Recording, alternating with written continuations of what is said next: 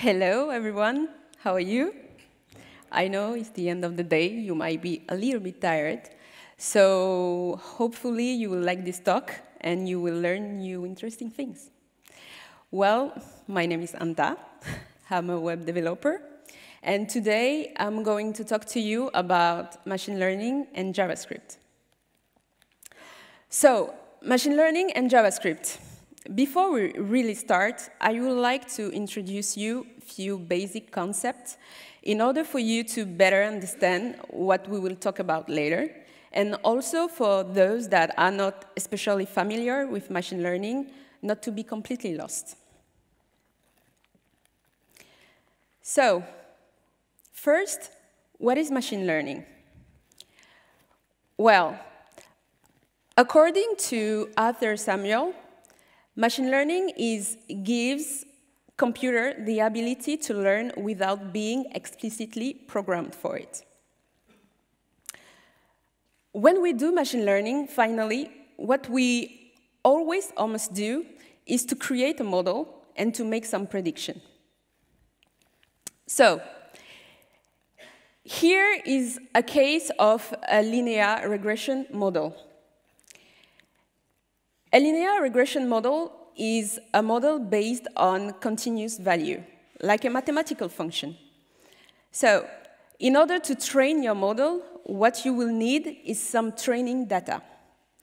A training data, it's just the correlation between an input, also called a feature, and an output, also called a label.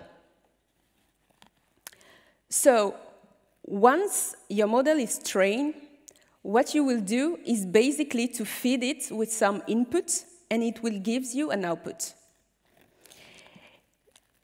How illustrated in this image?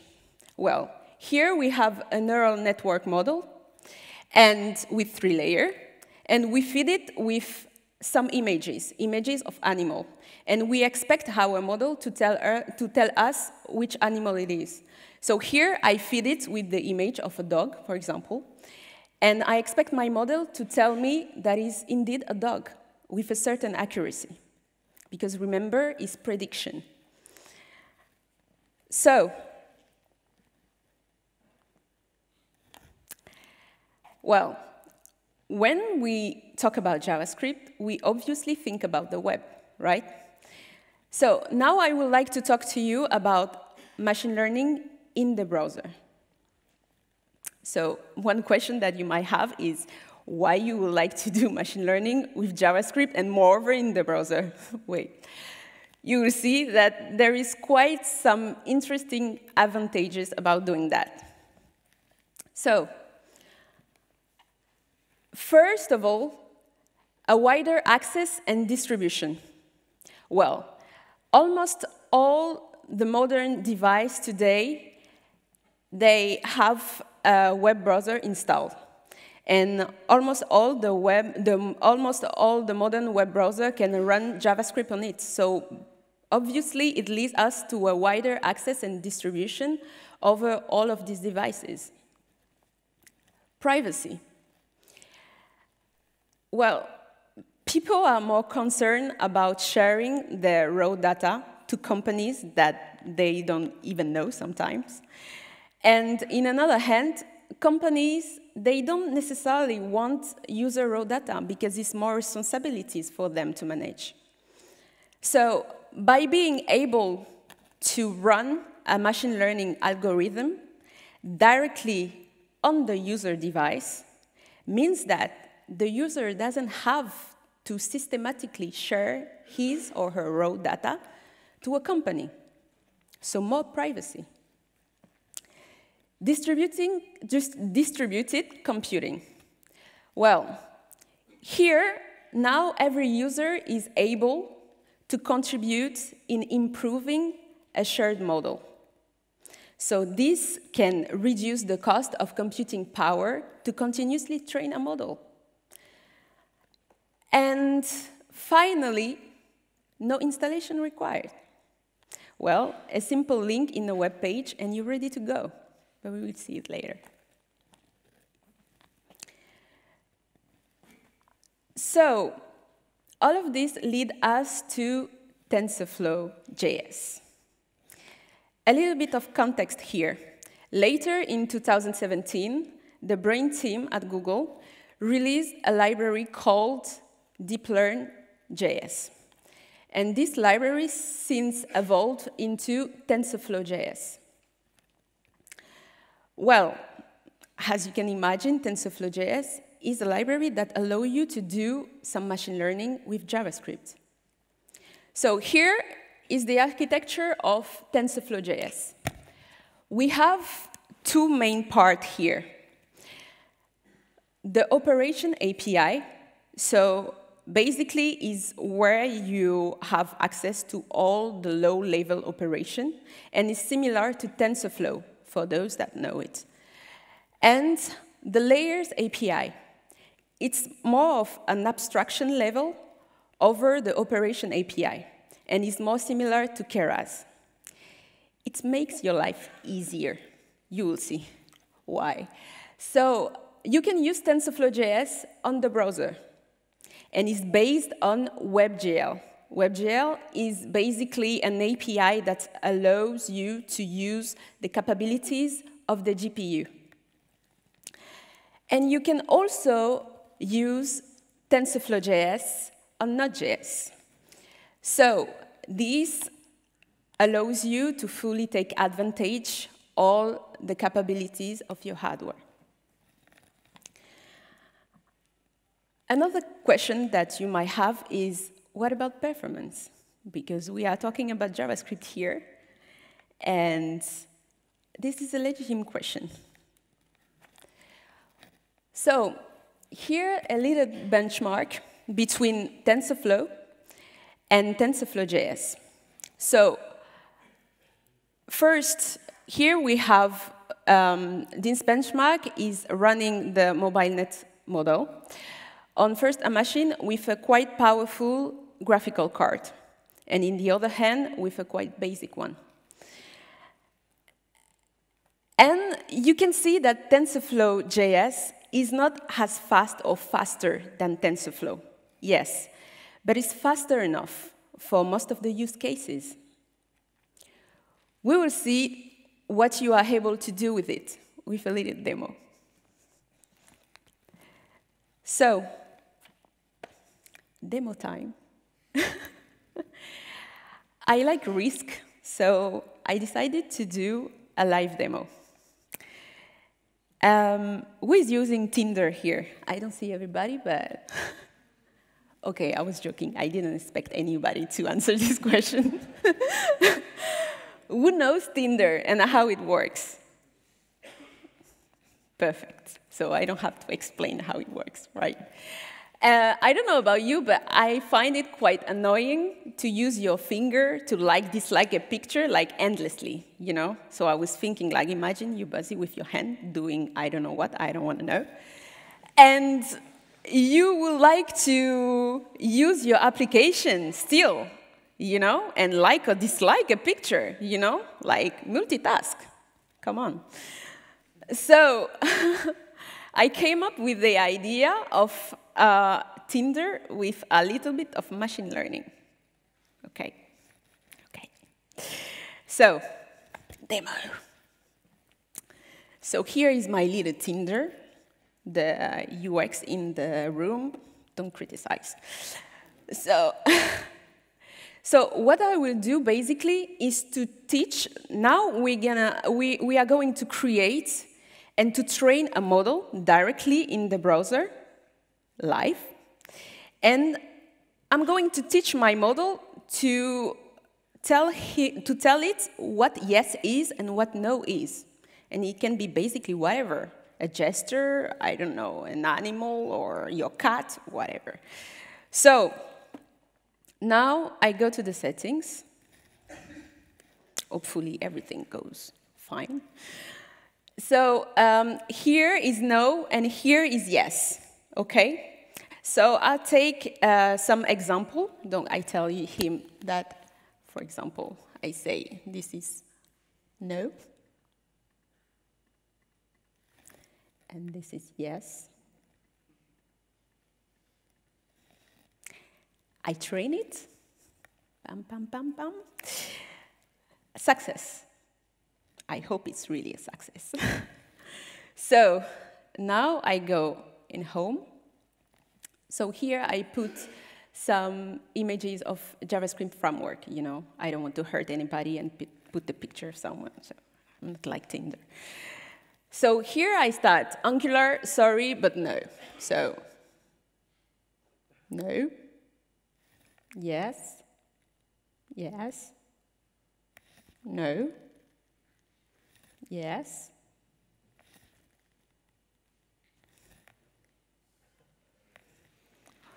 Well,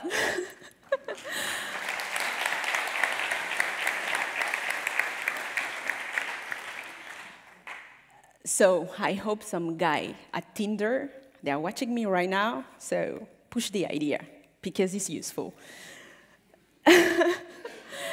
So now what we are going to do is to go through all of the steps that I achieved in order to build this demo. And at the same time, it will allow you to see what TensorFlow.js provides you as a feature to do all of it, actually. So now, maybe you remarked that the training was quite fast, right? I was in the browser, like, it was quite fast. It's because it's used a technique that is called transfer learning. So basically what it is that I took a model, pre-trained, that is already trained with thousands and thousands of images.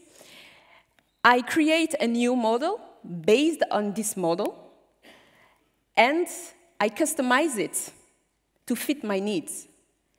It makes it faster. So, step one, what do? We load and we convert the pre-trained model. So I talked to you about the transfer learning. So what I will do here is to get a model from Keras and to convert it to make it TensorFlow.js ready and to use it to create my new model. So TensorFlow.js allows you to do that. So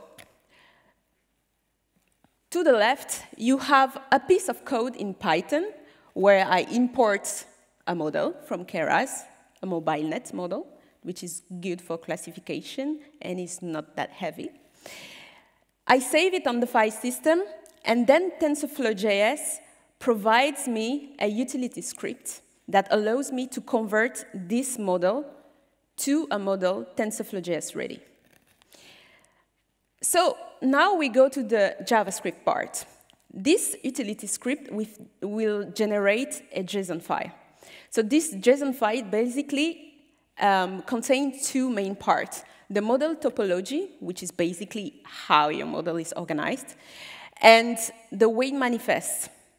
So from this JSON file, you will be able to load the model with the TensorFlow.js method load model. You just give a JSON file to this method.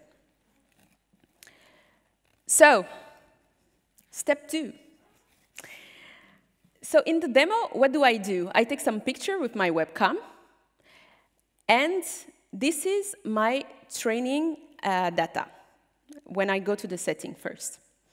So collecting the training data, there is a really useful method in TensorFlow.js. I talked to you about the abstraction level part, and from pixel is a method that allows you to transform a raw image into a tensor. What is a tensor? A tensor is basically the primary unit of data. It's basically like an n-dimension array. So I use the method. It gives me a tensor because my model understands a tensor and not a raw image. So once I have my tensor, what do? Is that I add it to my training data set with the corresponding label. Remember, we saw the case of the linear regression model with the label, which is basically what you would like to predict. Your feature or your input is what you give to your model. So here, in the settings, what I do is I take this picture and I label it yes, or I label it no. So when I train, my model knows that yes is this and no is this. So this is about collecting the training data. Step 3, what do? We have the data, we can train our model. But we need to create and to compile it first. So on the top, I create a sequential model. What is a sequential model? It's basically a model where the output of a layer is the input of the next layer. So here I create a sequential model with some layer. We saw in the image of the neural network model with the layer, with the nodes. And so here I create 3 layers, quite basic. I put some arguments. So some argument here, just few of them. Unit is the number of nodes on your layer. Use bias, either to use a bias or not. Activation function, an activation function is just a function that determines the output of a node. And then we compile our model. We pass it an optimizer and a loss function.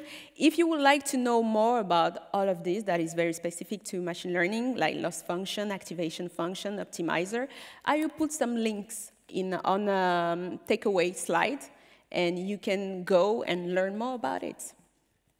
So, step 4. We have our model. We have our training data. So what do? We train it, right? So here, the method to do so is fit, the fit method. And this method is asynchronous. We are in JavaScript, remember. So, so this method is asynchronous because you don't know how much time your training will take. So this fit method is taking some argument, like, for example, the batch size, which is the number of example by gradient update. Still, more information in the takeaway slide. We have 20 minutes. So epoch, which is the number of iteration, and callbacks. You have a list of events that you can listen to here, and here is just one of them on batch end at the end of one batch. So this is about the training. So we collect the data, we create our model, we train it. So what? It's ready to use, right? So now we make some prediction. So now our model is supposed to know he's like a master. You give it an image and it tells you what it is.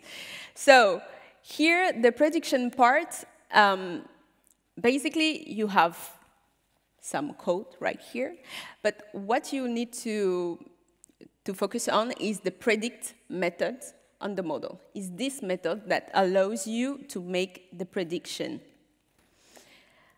So this is about the prediction. And there is no more steps. We are done. So, well, what you will have to remember from this talk is that machine learning and JavaScript being a thing, it's something quite young and fresh still. Even if the web is faster and faster, it still has its limitation.